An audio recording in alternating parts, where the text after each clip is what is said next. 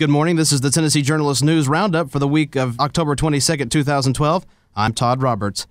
Recent rumors about Iran and the U.S. coming to talks about nuclear weapons have been denied by both the White House and Iranian governments. The New York Times first reported that the U.S. and Iran had agreed to face-to-face talks after the election. Iran is currently suffering from economic sanctions as well as an effective oil embargo led by the European Union. These issues have led to some to believe that the talks between Iran and the United States would be possible. However, both parties have said that this is not so. At the moment, the leadership in Iran is certain that they can continue their defiance and hold out on the negotiations for a long time to come.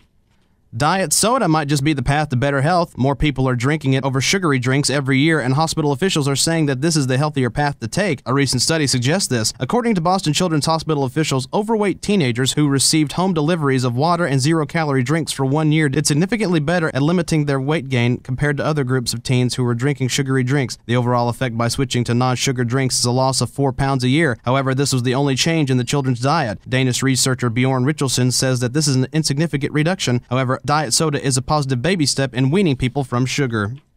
Senator George McGovern, best known for losing the 1972 presidential election to Richard Nixon, has died. He was 90 years old. It was a landslide loss to Nixon in 1972. His candidacy was mainly based on his opposition to the Vietnam War. He won a seat in Congress in 1956 and later a Senate seat in 1963, where he served 3 terms before losing in 1980. Originally a history professor, he went back to teaching after losing another presidential bid in 1984. He spoke on many issues, most notably alcoholism, which claimed the life of his daughter at the age of 45. McGovern's passing resembled his closing statements of an acceptance speech at a campaign 40 years ago this summer.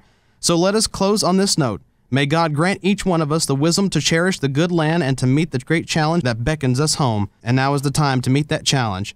Good night, and Godspeed to you all. For more info, you can go to TNJN.com.